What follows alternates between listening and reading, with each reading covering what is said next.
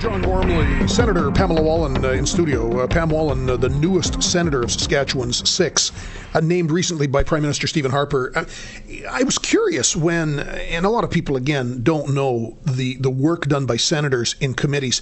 And when I was in the House, I always used to marvel at, there were some senators who just simply weren't there much. Yeah. For whatever reason, they just weren't there much. No question there were bad apples. There were others who, you weren't sure. But we used to call it the 30-30-30 principle. But there was at least a third of the senators who, in committees especially, did work their hearts out. Leading edge work, worked their hearts out, really opened up, I thought, a lot of really interesting issues. You're working in defense. Yeah. Now, that's an interesting committee because it seems to have a great, I think publicly, a good bit of influence in the Afghanistan issue. Colin Kenny, the longtime Liberal, now he chairs that because of the minority parliament? And I'm the co-chair. I'm the deputy chair. Okay, so you'd be the top-ranking Tory on that. Yes, then. just because we're in the minority in the Senate too, not just in the House of Commons, so that means we don't have the leadership on these committees. So in this committee, when you look at the Afghanistan work, you were very centrally involved, 3-4 years ago now on the Manley Committee. 2 years. 2 years ago. Yeah. And Prime Minister Harper named you to that. John Manley, the ex-Liberal Deputy Prime Minister, others on this panel. Your Afghanistan recommendations served in many respects as the beginning of the 2011 issue. Yeah. Is that a fair thing to say? I think it really was the crystallization of the whole issue. Yes, the Defense Committee had looked at it, but it was kind of in a different way. We were brought in, don't forget that we went into this war right after 9/11 alongside the Americans under Jean Chrétien, then Paul Martin in 2005. Put us into Kandahar, into the very toughest part of the tough neighborhood there. And then Prime Minister Harper continued that with an extension through, and there was really a debate in 2007, 2008 about what we were going to do. So that was our task, which is to figure out what should be the nature of our mission, how long we should stay, what we need if we're going to do it. Just to look at the whole question, I got to say he was completely open about that. You guys go and figure out what you want to talk about and tell me what you've concluded at the end. And we did conclude that, and I think this was no surprise, that the mission was absolutely worthwhile. This was a UN-NATO mission. It was not after 2005. So we were there with all the imprimatur of the multilateral organizations, not just being there as an ally and friend of the United States. We were there because we lost people in 2001 as well at 9/11. And we were there for humanitarian purposes, and all those things were working together. We needed more and better equipment.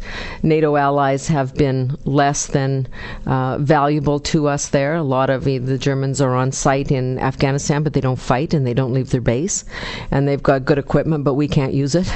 And so we did manage, as a result of our report, I think, to get more helicopters in, which means getting our young men and women off the ground, which means they don't get blown up quite so easily with those IEDs. And we're moving forward with that, but you just don't go and buy a helicopter tomorrow. You're on a waiting list.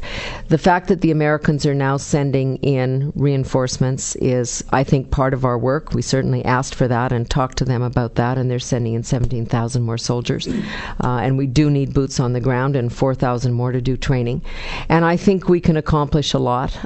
It's hard when young men and women are losing their lives, and we're now at 117. Well, on this last one, this young trooper, Karine Blah, the second woman to have died, and I don't know if it's her age, if she was only there 2 weeks, if it's the fact that she's a young woman.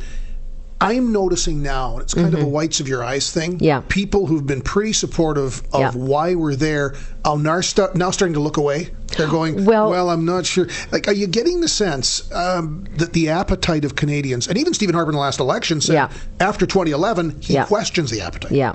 No, I think that's really true. It also there was this juxtaposition of events where we had a woman rights activist in Afghanistan killed.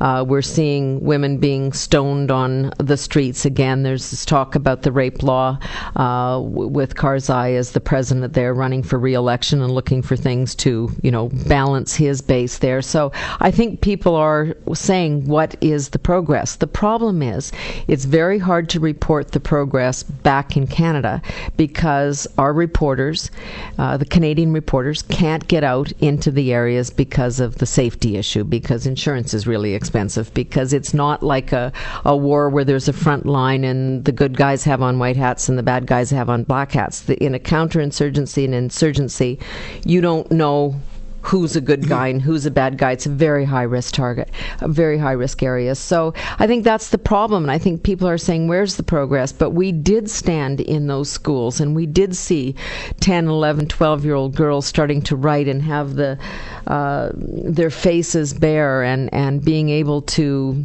contemplate a future. You've got to remember that there was a whole middle class, an educated class of women there, that this was totally brutalized and dismantled by the Taliban. Women were lined up at a stadium in Kabul and shot dead.